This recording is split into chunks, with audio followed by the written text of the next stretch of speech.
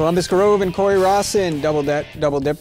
Game 1, Bulldogs already up 2-0 in the bottom of the first inning. They've got runners at the corners. Here the pitch gets away for the Fighting Hornets. Here comes Josh Verhoff. He's going to give Grove a 3-0 lead. Then later in the inning, runners on second and third now. Brad Crawford gets the strikeout of Logan Dewar, 2 away. Next batter.